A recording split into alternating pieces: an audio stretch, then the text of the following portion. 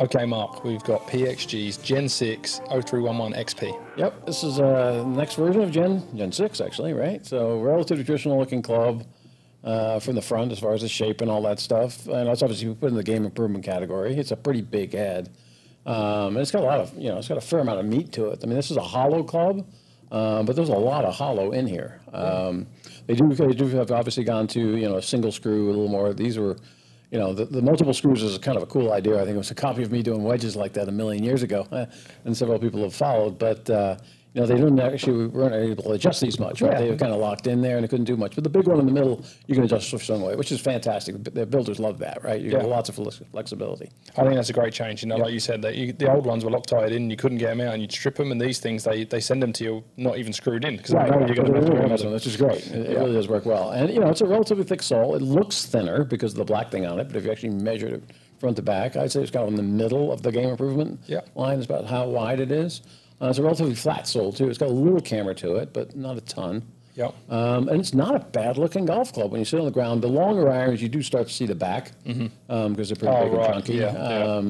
That's just in a 3 and a 4. Well, it wasn't no 3, but a 4 iron. But, I tell you what, they're long. That's it. That's what I was just about to say. What category is this? Well, this is a distance game improvement club. Yes, right. With an explanation on the distance. So we're seeing 173 out of an 80-mile-an-hour club. So that's a lot. Yeah, I mean, I swing a 7-iron like 82 or 83, and I don't sniff that ever. And we've got toe, middle, and heel pretty much all get in there too. Yeah, so anything, the center is actually pretty forgiving. Obviously you get, way out there in the low heel and nasty spots, obviously not so good. But, in the meat of the club, it's long. It's long. So let's take a look at these numbers here. So obviously a 173 carry overall.